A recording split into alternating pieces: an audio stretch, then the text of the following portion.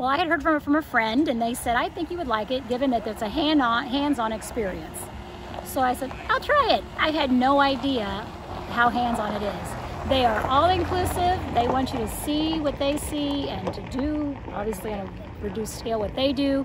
And there's so many facets that I did not realize that I'm really glad that I did it. Are you having a good time, or is this not necessarily? Oh, this is a blast, and it's safe, and it's absolutely a blast.